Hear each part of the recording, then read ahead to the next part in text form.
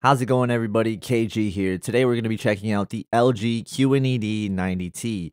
This is LG's best 4K LED TV offering in 2024. This TV is a 120Hz panel equipped with 4 HDMI 2.1 ports, all supporting 4K 120Hz gaming, and of course it also has an EARC port for your audio setups. Now, within the LG LED TV offerings, this model is a step up from the QNED85T, which is an edge-lit 120Hz TV.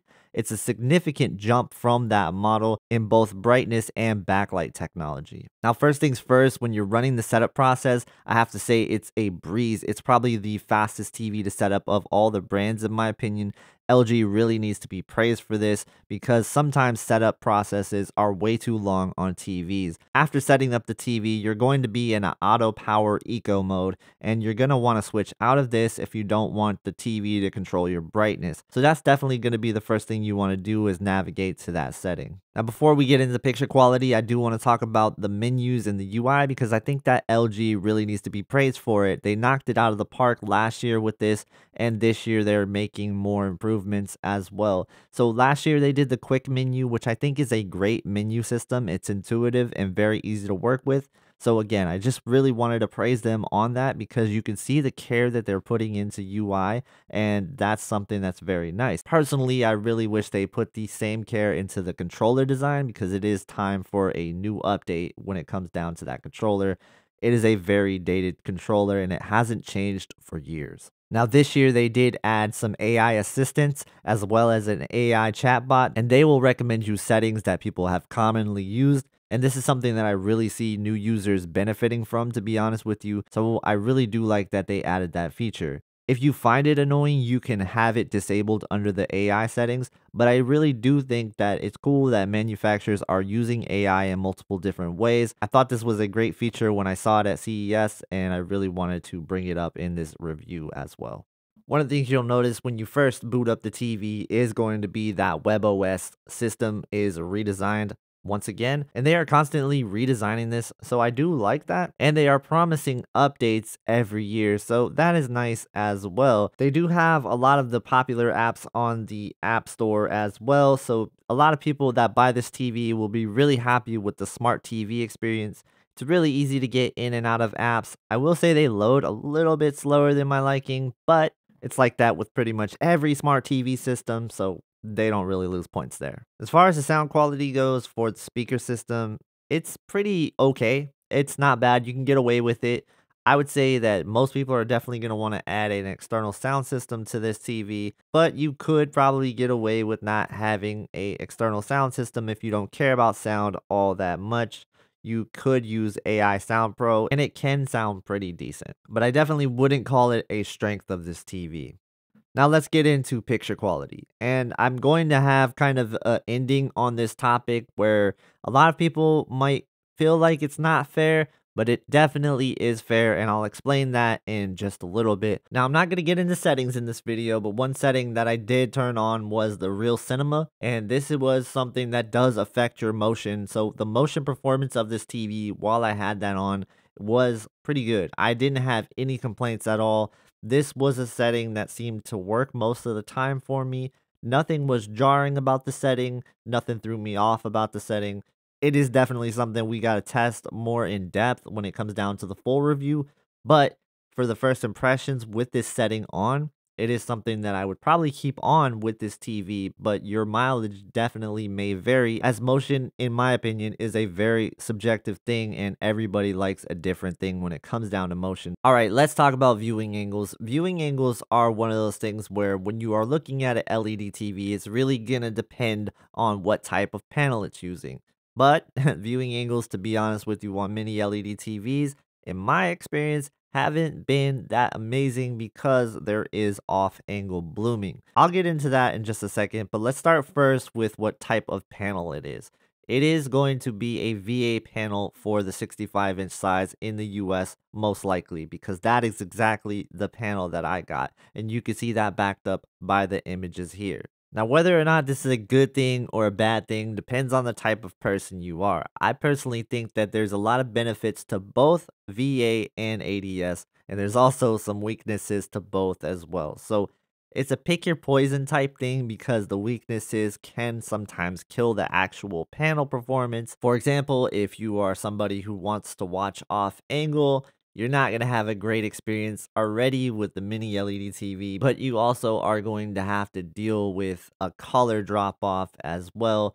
And they're going to sometimes have to put an extra layer on this to alleviate that, which is also going to mess with the clarity of your picture overall too. So VA panel isn't always the best thing to use when it comes down to an LED TV for that reason. Now, when it comes down to the ADS panel, that's going to lack a little bit of contrast in comparison to the VA panel, but it's not as much as people think. When you have them side by side, they are quite comparable, and the backlight technology is going to carry the panel's weaknesses for the most part. But there is also one thing that ADS does better than VA, and that is going to be the color reproduction.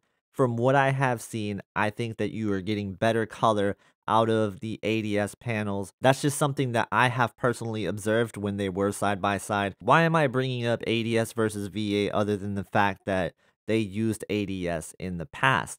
Well, this is because Samsung uses ADS in their QN85C, and I think that maybe they'll use it in the QN85D. I don't know, I haven't seen the QN85D, but it wouldn't be a shock if that was the case. And why am I bringing up the QN85D? Well, the QN85C launched at the same exact price as this TV right here, so I would expect the QN85D to be a match for price in terms of the LG Mini LED QNED 90T. That's what you're looking at as the competitor. But if you wanted to look at it as comparing it to the QN90C of last year, that also used an ADS panel in most sizes. You know, you could judge it in comparison to that.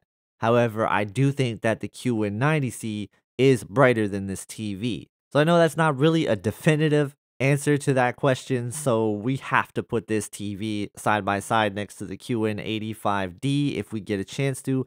Now, to be honest with you, you are going to have to also look at this TV compared to an OLED TV if you really just want to do yourself the best service possible, because it is not stacking up against an OLED TV for the most part in so many different areas. Contrast definitely being the number one. And I actually have a QD OLED in the same room as this TV right now, so I can tell you for a fact that the QD OLED TV is brighter than this TV on most occasions. There is specific scenes where the QNED 90T will be brighter than a QD OLED, but it is definitely few and far between. Alright, so I know you guys are probably wondering about blooming. It's one of the more commonly asked questions when it comes down to an LED TV. And when it comes to a mini LED TV, like I mentioned, there is that off angle blooming. That's just inherent to what mini LED is. I don't know why, but that's just what I see. When it comes down to seeing it straight on, the blooming performance of this TV, it's not bad. I don't see a ton of blooming all the time. It is still noticeable. There is not a mini LED TV on the market that is going to alleviate blooming, so that's just a common disadvantage with the technology. So you can definitely get rid of more blooming by using a higher local dimming setting on this TV. That's pretty common with most LED TVs, but I have found that I really like how this TV performs in the medium setting and also the low setting. Which for me, when it comes down to HDR, it's rare to find a low setting for local dimming that I would actually like. But I seem to get more impact for whatever reason with the low local dimming setting. It's kind of odd for me, but that's what I would do if I use this TV. I would try it on low, and if you see some blooming, then use medium or high.